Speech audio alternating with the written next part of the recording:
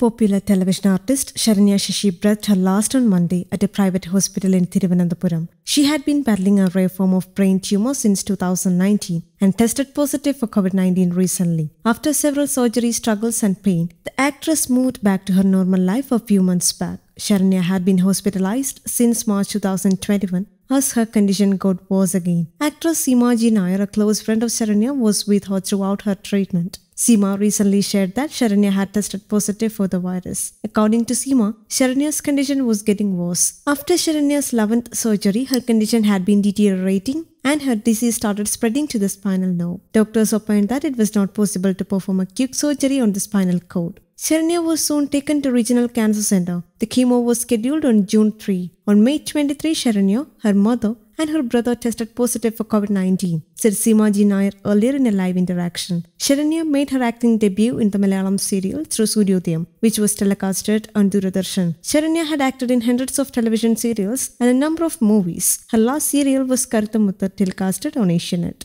News Desk Kamudi, English.